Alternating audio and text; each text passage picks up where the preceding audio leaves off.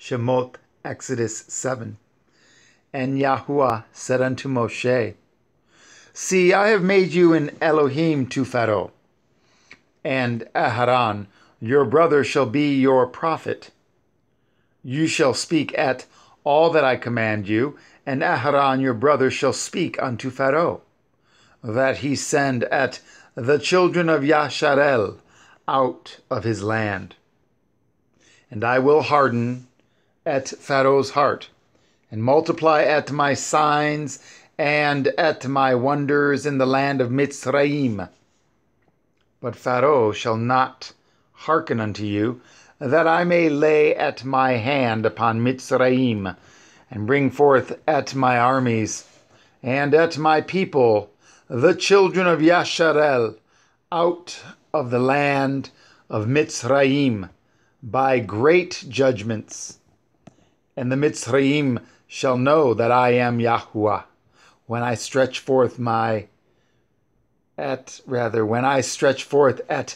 hand upon Mitzrayim, and bring out at the children of Yasharel from among them. And Moshe and Aharon did as Yahuwah commanded them, so did they. And Moshe was 80 years old, and Aharon 83 years old, when they spoke unto Pharaoh. And Yahuwah spoke unto Moshe and unto Aharon, saying, When Pharaoh shall speak unto you, saying, Show a miracle for you, then you shall say unto Aharon, Take at your rod and cast it before Pharaoh, and it shall become a serpent. And Moshe and Aharon went in unto Pharaoh, and they did so as Yahuwah had commanded. And Aharon cast down at his rod before Pharaoh, and before his servants, and it became a serpent. Then Pharaoh also called the wise men and the sorcerers, now the magicians of Mitzrayim. They also did in like manner with their enchantments. For they cast down every man his rod, and they became serpents. But Aharon's rod swallowed up at their rods. And he hardened Pharaoh's heart, that he hearkened not unto them, as Yahuwah had said. And Yahuwah said unto Moshe, Pharaoh's heart is hardened. He refuses to let the people go. Get you unto Pharaoh in the morning. Lo, he goes out unto the water, and you shall stand by the river's brink, against he come. And the rod which was turned to a serpent shall you take in your hand. And you shall say unto him, Yahuwah Elohai of the Ivrim has sent me unto you, saying, Let my people go, that they may serve me in the wilderness. And behold, hitherto you would not hear. Thus says Yahuwah, In this you shall know that I am Yahuwah. Behold, I will smite with the rod that is in my hand upon the waters which are in the river, and they shall be turned to blood.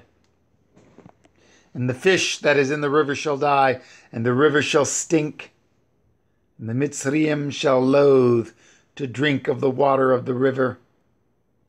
And Yahuwah spoke unto Moshe, Say unto Aharon, Take your rod, and stretch out your hand upon the waters of Mitzrayim, upon their streams, upon their rivers, and upon their ponds, and upon all their pools of water, that they may become blood, and that there may be blood throughout all the land of Mitzrayim, both in vessels of wood and in vessels of stone.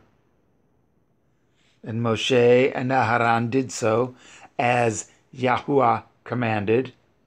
And he lifted up the rod and smote at the waters that were in the river, in the sight of Pharaoh, and in the sight of his servants. And all the waters that were in the river were turned to blood. And the fish that was in the river died, and the river stank, and the Mitzrayim could not drink of the water of the river, and there was blood throughout all the land of Mitzrayim. And the magicians of Mitzrayim did so with their enchantments, and Pharaoh's heart was hardened, neither did he hearken unto them, as Yahuwah had said. And Pharaoh turned and went into his house, neither did he set his heart to this also.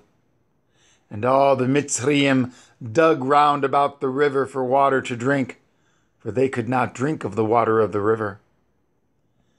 And 7 days were fulfilled after that Yahuwah had smitten at the river.